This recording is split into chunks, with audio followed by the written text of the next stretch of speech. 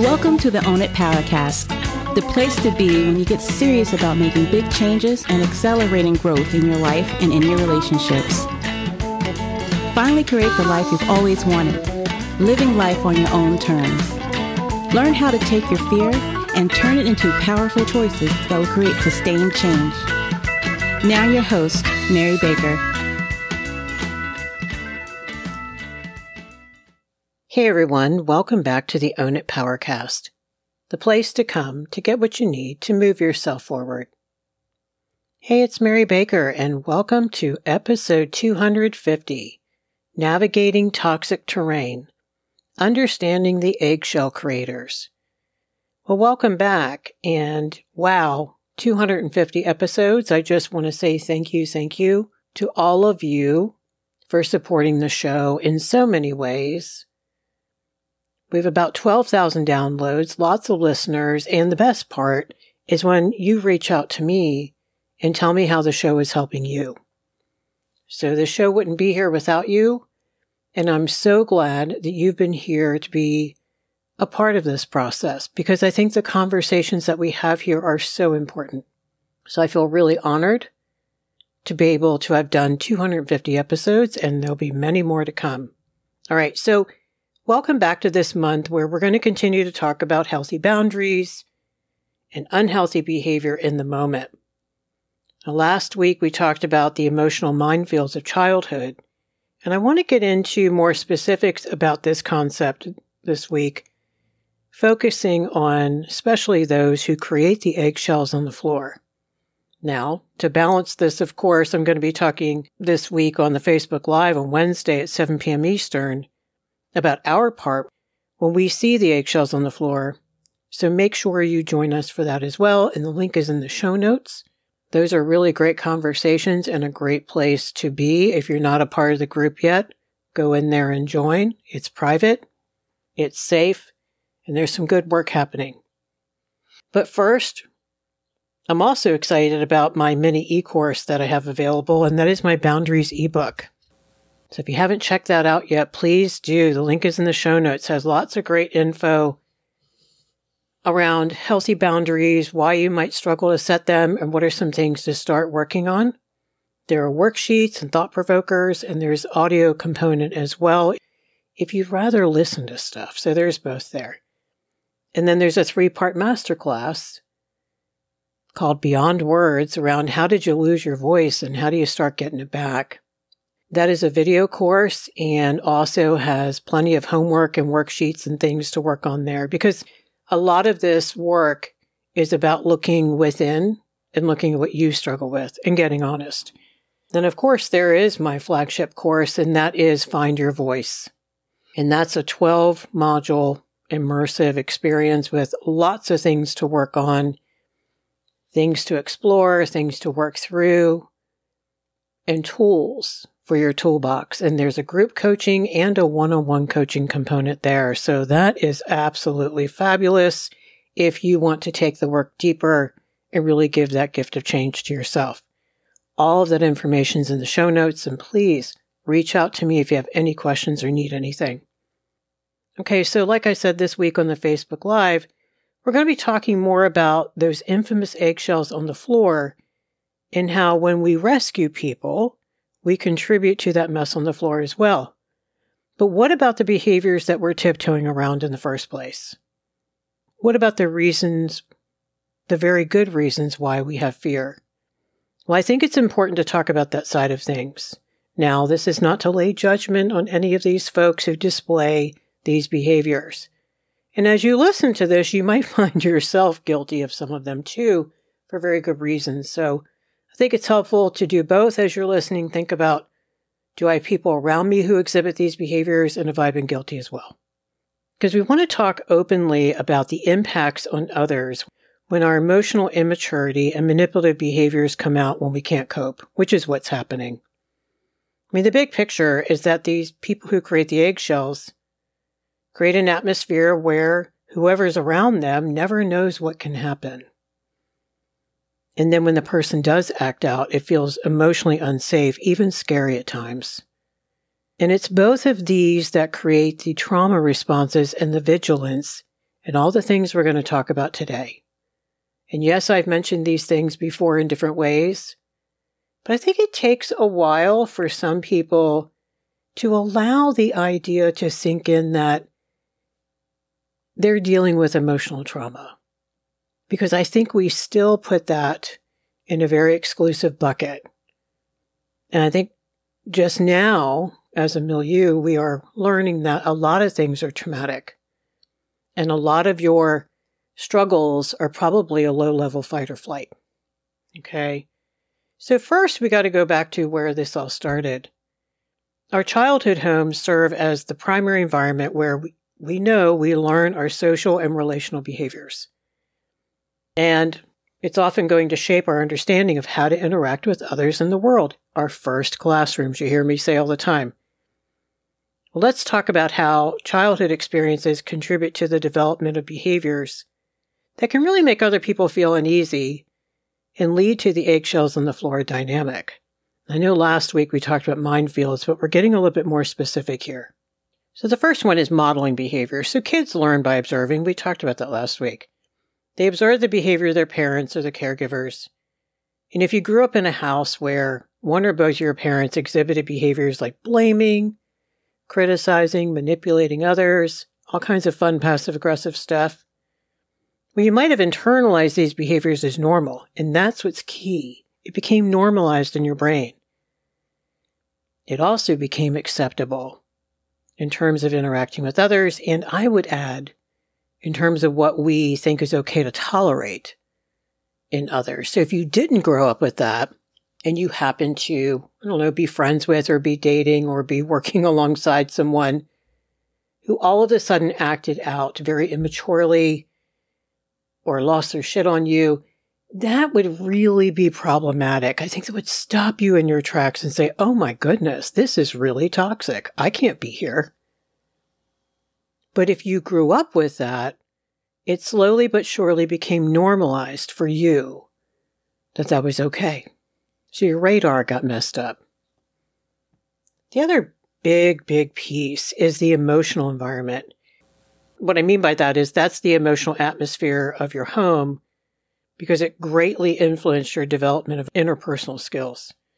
So if you were exposed to frequent conflicts, emotional volatility, maybe even dismissive attitudes, like maybe there wasn't a lot of yelling and screaming, but a lot of things were blown off and not dealt with, then you could have learned to adopt similar patterns of behavior in your own relationships.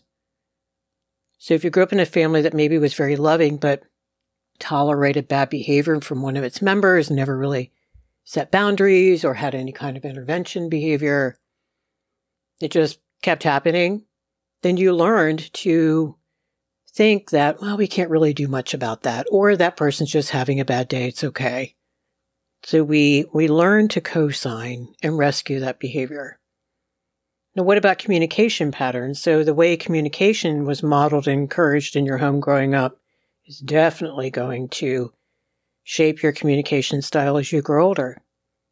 For example, if open and honest communication is discouraged or met with negative consequences at the dinner table, well, I'm sure you could have learned to withhold your thoughts and feelings, or, then this is more likely, to resort to passive-aggressive communication tactics.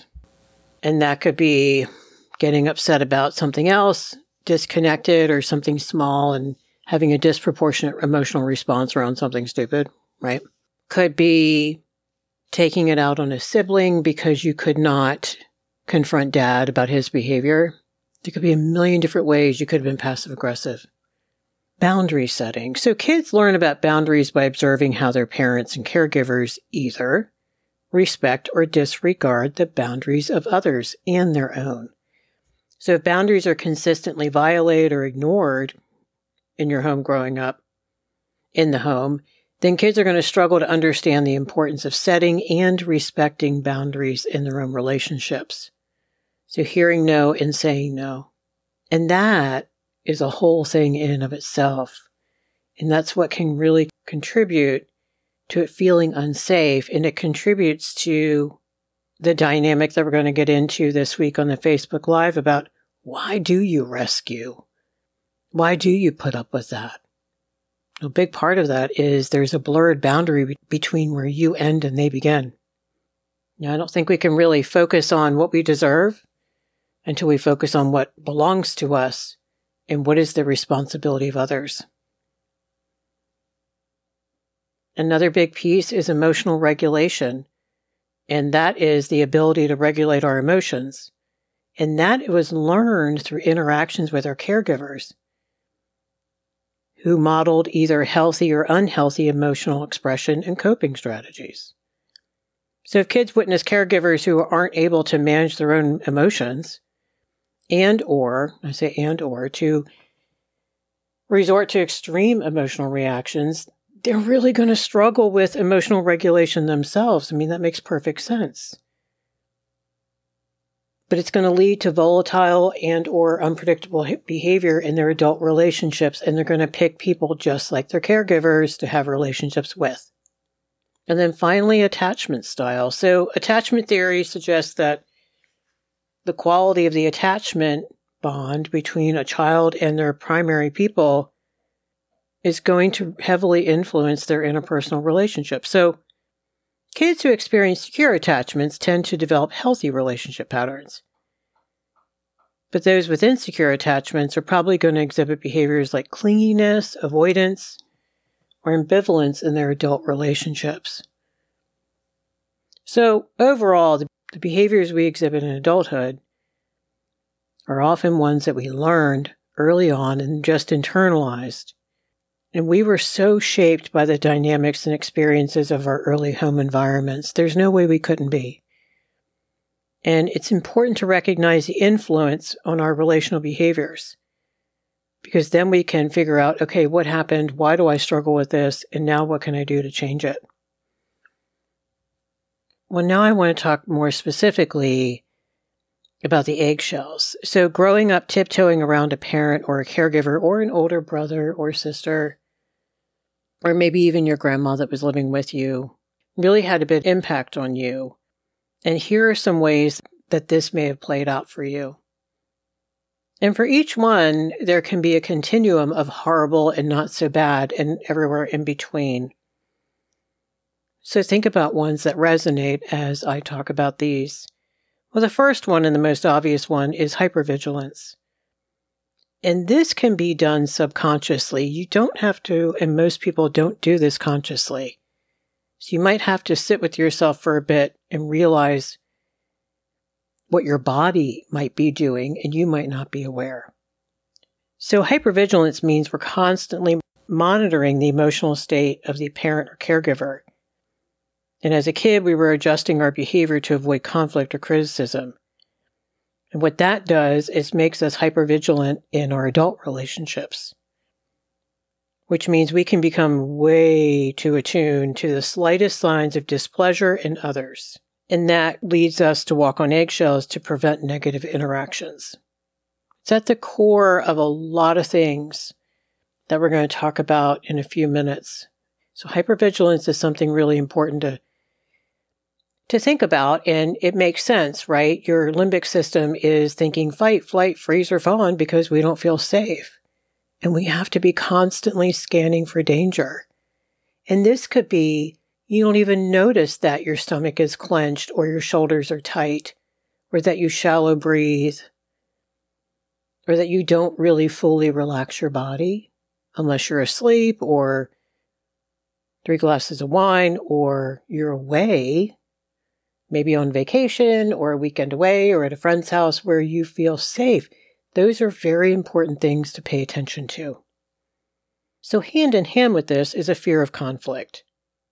So growing up in an environment where conflict was avoided or suppressed, or when it happened it was awful, obviously can instill a fear of confrontation in adulthood, because we don't have really good, healthy templates of that going well.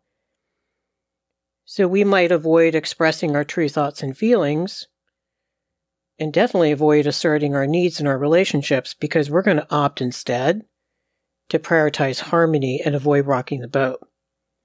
And I want to again point out that you could be doing this and not even realize it until after the fact. And this, of course, goes along with people pleasing.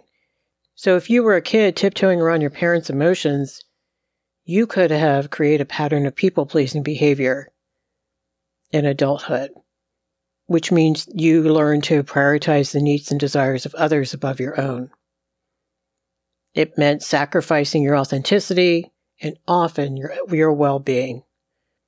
It's peace at any price. All of these are knitted together. So as I keep rattling these off, you'll see difficulty setting boundaries. Well, yeah. If boundaries weren't respected or enforced in your home growing up, you are going to struggle to set and assert them in your relationships in a healthy way, not in a rigid, controlling, push people away kind of thing. You might feel guilty or anxious about asserting your needs, and you might tolerate behavior that is disrespectful to almost harmful. Anything to avoid the confrontation, because your brain is going back to earlier templates of confrontation when you were a little kid and you were scared and you didn't know and you had no one to protect you. You didn't know how to take care of yourself because you weren't supposed to have to. Your parents were supposed to be the ones keeping you safe, not making you feel unsafe. Or if your brother was making you feel unsafe, they should have taken care of that. Then low self-esteem. Constantly walking on eggshells and tiptoeing around a parent or older brother's emotions can really kill your self-esteem and confidence. Because you probably internalize the message that your needs and feelings aren't valid. They're not worthy of consideration. And that just leads to more feelings of inadequacy and self-doubt in your adult relationships. And then you could have had experiences outside the home, which people often do, from teachers and coaches and friends' parents and friends' siblings and kids in the neighborhood, to just cement those concepts. And so all of this, of course, is going to create an avoidance of vulnerability. So when you're tiptoeing as a kid, it taught you to suppress or deny your own vulnerability and your emotional needs. I hear people say, I'm fine, I'm strong, I like it that way. But then you also are going to have a hard time seeking support from others and receiving it because you're going to fear rejection or judgment, or now you're responsible for their behavior kind of thing. So that's why boundary work usually comes first in this. And then finally, pattern repetition. What I mean by that is without awareness intervention, we're going to unconsciously repeat the same relational patterns we learned in childhood. We're going to attract partners who exhibit similar behaviors to our parents or our siblings, and then we're just going to perpetuate this cycle of tiptoeing around emotions and avoiding conflict. So there you go. That's what's sad. It's the gift that keeps on giving is what I call it. Overall, when you grow up in an environment that was not safe and there were eggshells on the floor and you were tiptoeing and trying to keep yourself safe, this does impact who you are as a person and how you relate in your relationships in adulthood.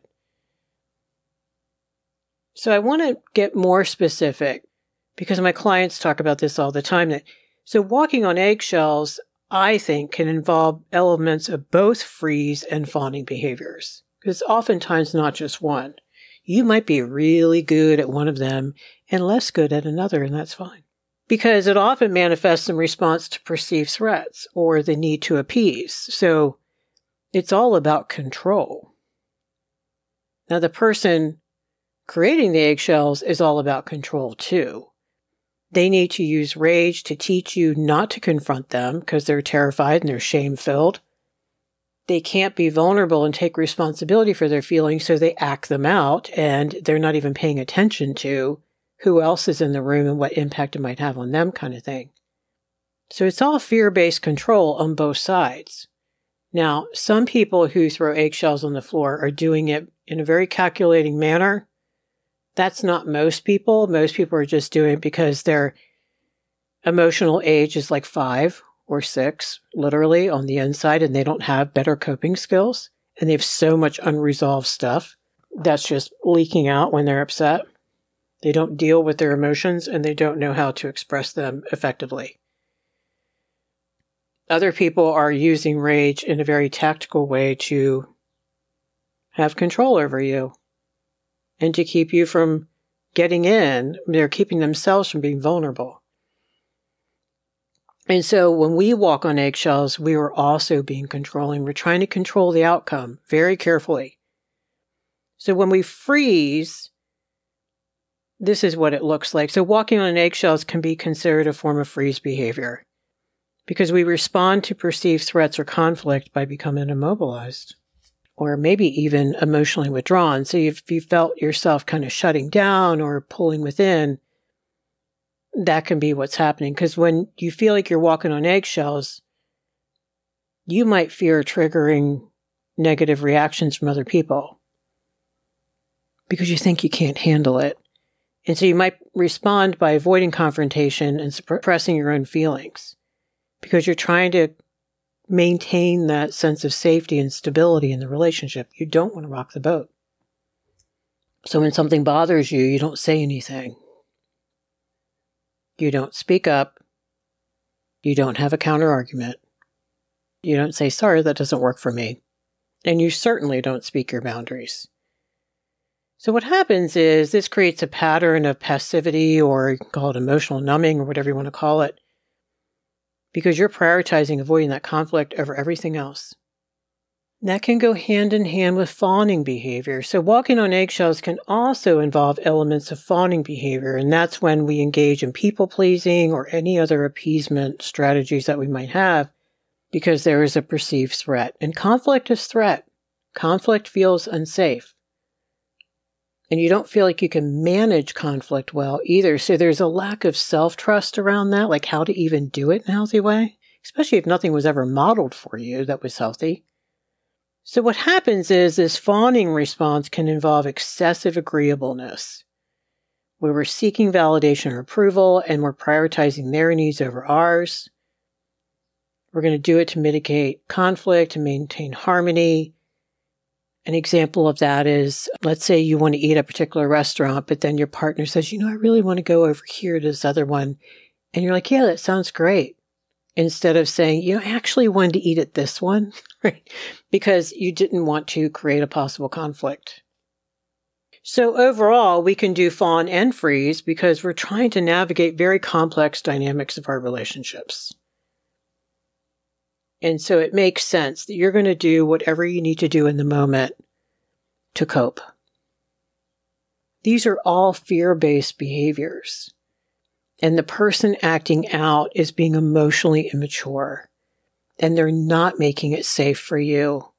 And a lot of times you can feel like your 7-year-old self again, being afraid and not having anyone to help you or protect you or help you navigate it. Another layer is, again, the person or people who were supposed to keep you safe from the big bad world were making you feel unsafe in the home. Talk about messing with your sense of self and your sense of who to trust and how and why and where. And then when you put people in your life later on who also have some of those qualities, you play it out all over again. Then it kicks in your coping skills that are also fear-based and also oftentimes emotionally immature. Now, emotional maturity always hangs out with the same level of emotional maturity in others. So wherever you are on that vertical scale is who you will attract to you and hang out with because it feels familiar. And like I say all the time, someone more mature is going to probably break off the relationship or detach a little bit once they notice that you can't cope in healthier ways, like you can't ask them for what you need, like you end up being passive-aggressive and withdrawn as opposed to being open and vulnerable with them. That maybe you never say no. And it feels great at first for them. Then they realize, wait a minute, I can't trust you. So all of this is fear-based behavior, and it's important to look at. And it's important to change. Because this creates so much drama in relationships, and it impacts people's well-being, their self-esteem, and their physical health. Toxicity is no joke. And we're really understanding how it's making people physically sick. And I don't think we really connected those dots as strongly as we do now. All right, so how do you know if you have people in your life where you practice vigilance? Let's do an exercise to see how many of these you feel are true or mostly true. Maybe you've already started to work on this, so some of these aren't true for you anymore, and good for you if that's the case. So number 1, I often feel like I have to tiptoe around certain people in my life to avoid upsetting them. I often feel like I have to tiptoe around certain people in my life to avoid upsetting them. 2, I find myself constantly second-guessing what I say or do around certain people because I don't want the conflict or the criticism. So I find myself second-guessing what I say or do around certain people because I don't want conflict or criticism. 3, I frequently feel anxious or on edge when interacting with specific people because I'm not sure how they're going to relate, because I'm not sure how they're going to react to my words or actions. So I feel anxious or on edge when interacting with certain people because I don't know how they'll react. 4, I often find myself apologizing or making excuses for the behavior of certain people in my life to avoid confrontation or judgment from others. So you could be making excuses for your best friend or your boss or your partner or your sister. And 5, I tend to avoid expressing my true thoughts or feelings around certain people because I'm afraid of their reaction. I tend to avoid expressing my true thoughts or feelings around certain people out of fear of their reaction. This is really important because we can look at our responses to these statements and that can give us some insight. It can help us see, do we have people in our life who exhibit those immature behaviors? Did we have parents who struggled to be more emotionally immature? And if so, that's not our fault. And we deserve to not have that in our life today. At least not on a consistent basis. We have no control over who ends up being our coworker and things like that. But we do have control over whether we stay in that job, whether we stay in this relationship, whether we set boundaries with certain loved ones that we're related to.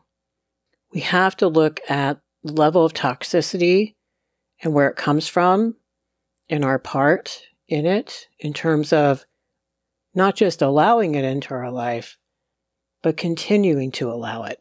That's what's key. And we will continue to allow it until we love ourselves enough not to. So today we got into some tricky dynamics of relationships that are impacted by what I call our eggshell creators. Those are the people whose behaviors consistently force other people to tiptoe around them to avoid conflict or upset. We looked at various forms of this behavior, from their unpredictability, their emotional manipulation, and how these patterns can really erode trust and emotional well-being in our relationships. So there's 2 sides. There's our enabling and rescuing behaviors and allowing the eggshells to be on the floor, but there's also those who create the eggshells in the first place. Thank you so much for hanging out with me today. Not an easy topic.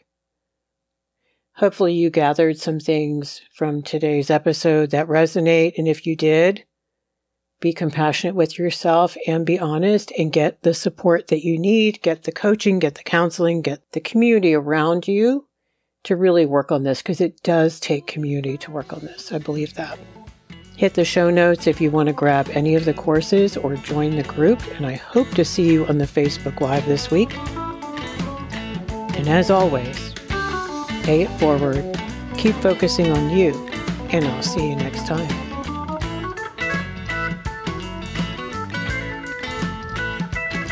We hope you took away some useful insights and tools you can begin using right away. If you did, please leave a positive review and share on your social media. Because could you imagine if everyone in your life really got it together?